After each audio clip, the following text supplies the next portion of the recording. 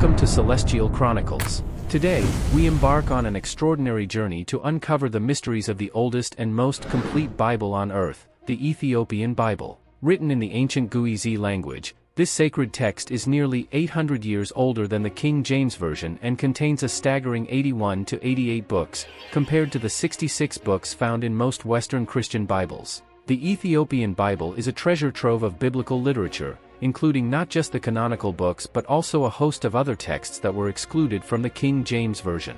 Among these are the Book of Enoch, Esdras, Baruch, and all three books of Maccabee, as well as many others. These texts offer a deeper and more comprehensive understanding of early Christian theology and history.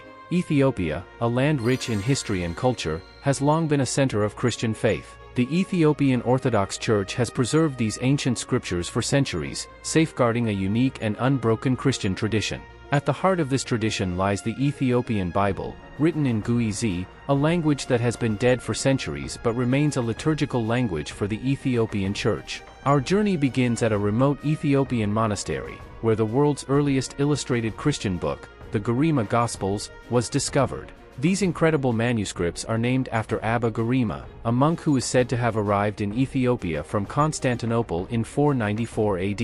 According to legend, Abba Garima was able to copy the entire Gospel in a single day because God miraculously delayed the sun from setting. This divine intervention allowed him to create what is now known as the Garima Gospels, one of the oldest illustrated Christian books in existence. The Garima Gospels are a marvel of ancient artistry. Despite being over 1,500 years old, the illustrations remain remarkably vibrant, a testament to the skill and devotion of the monks who created them.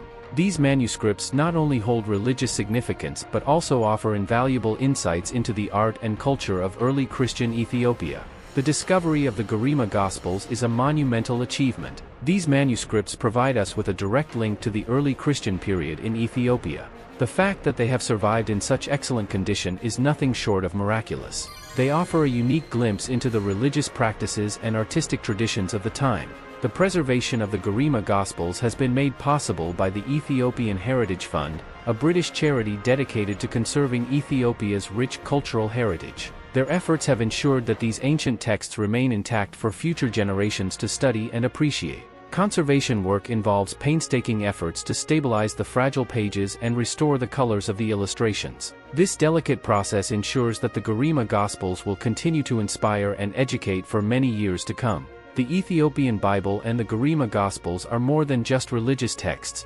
They are symbols of a rich cultural and spiritual legacy that has endured through the ages. They remind us of the deep faith and artistic brilliance of the Ethiopian people, and their unwavering commitment to preserving their heritage. Today, the Ethiopian Orthodox Church continues to use the ancient Guizi language in its liturgy, keeping alive a tradition that dates back over a millennium. The Ethiopian Bible remains central to these religious practices, providing spiritual guidance and a connection to the past. Among the unique texts found in the Ethiopian Bible is the Book of Enoch, a fascinating work that delves into the nature of angels, the origins of evil, and the coming of the Messiah. This book, along with others like Esdras and Baruch, offers a richer and more diverse biblical canon that broadens our understanding of early Judeo-Christian beliefs. The inclusion of these extra-biblical texts in the Ethiopian Bible provides a broader context for interpreting the traditional canonical books. They offer insights into the theological debates and religious practices of early Christian communities,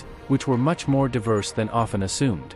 The Ethiopian Bible's extended canon challenges us to reconsider what we know about early Christianity and the development of the biblical canon. It highlights the rich tapestry of beliefs and traditions that have shaped Christian thought over the centuries. Ethiopia's contribution to Christian history and culture is immense. From its ancient churches carved out of solid rock to its vibrant religious festivals, Ethiopia offers a unique and profound expression of Christian faith. The Ethiopian Bible, with its wealth of texts and stunning illustrations, stands as a testament to this enduring legacy. As we conclude our journey, we are reminded of the timeless beauty and spiritual depth of the Ethiopian Bible. Its pages hold the stories and wisdom of generations, preserved through the dedication and faith of the Ethiopian people. Thank you for joining us on this exploration of one of Christianity's greatest treasures. Be sure to subscribe to Celestial Chronicles for more fascinating insights into the world's spiritual heritage. Until next time, may your journey be filled with wonder and enlightenment.